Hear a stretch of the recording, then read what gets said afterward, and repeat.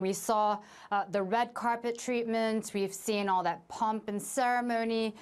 Theresa May wining and dining the Trumps, a black tie dinner. And the moments after they go into that dinner, this interview emerges. It's been released. And not only is he criticizing Theresa May for the way she does business and how she handled the Brexit, he also tries to take a bit of credit and blows his own horn. I mean, he says things like, I actually told Theresa May how to do it, how she should do it, how she should negotiate, but she didn't agree. She didn't listen to me.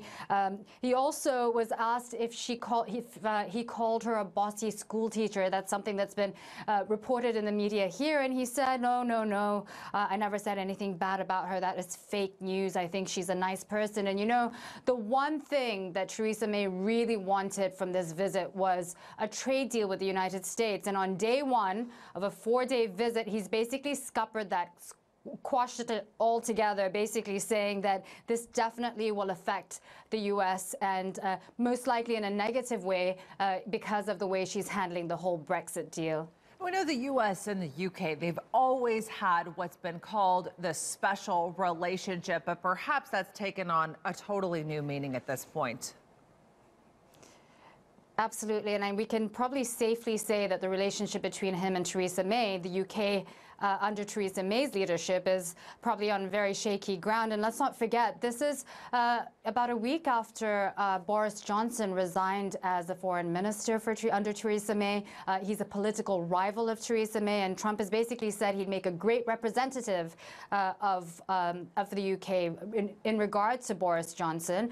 He was asked directly if he thought Boris Johnson could replace Theresa May, and to that he said, I don't want to pit one against another, but he said everything short of that, basically. And at the end of the day, we've seen a president who has changed, or who doesn't really seem to care about the traditional relationships, the special relationship with the UK, the way he's behaved at the G7, NATO.